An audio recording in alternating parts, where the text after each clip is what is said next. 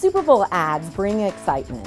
We all have expectations on what we expect from the ads, whether they're going to be funny, whether they're going to emotionally connect and move us.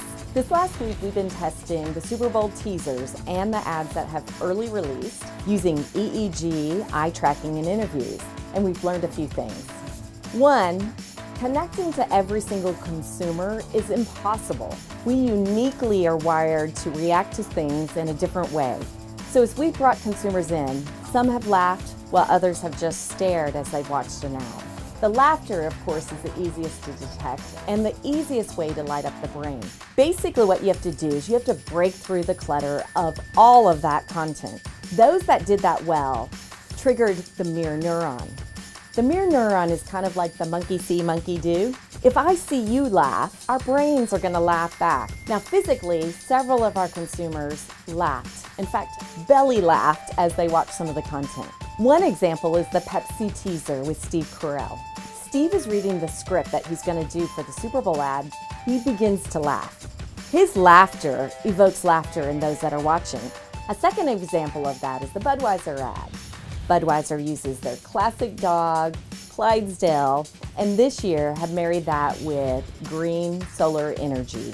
What makes this ad connect is they're also using a Bob Dylan song. Immediately, music can be one of the ways that we connect to an ad.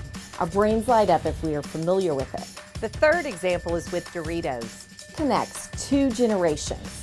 Now if I'm sitting there watching the ad and I'm, say, 14 years old, I'm looking at a group, a boy band, I have no idea who they are. On the flip side of that, maybe the dad or the mom is in and they're looking at the other character in the teaser. In this case, they have no idea who that rapper is.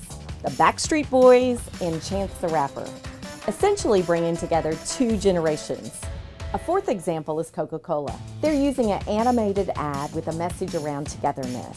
This very calm, soothing message of togetherness fundamentally changes the brains of consumers as they're watching that particular ad. What we see is if you go from laughing at a previous ad to a calm video like the Coca-Cola ad, is the brain completely relaxes.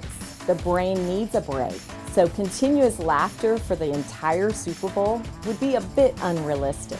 So our challenge to you as you watch the Super Bowl ads is to see what connects to you and those around you. What makes you laugh, what makes you emotionally connect. Enjoy Super Bowl Sunday and stay tuned for the results of our Super Bowl study.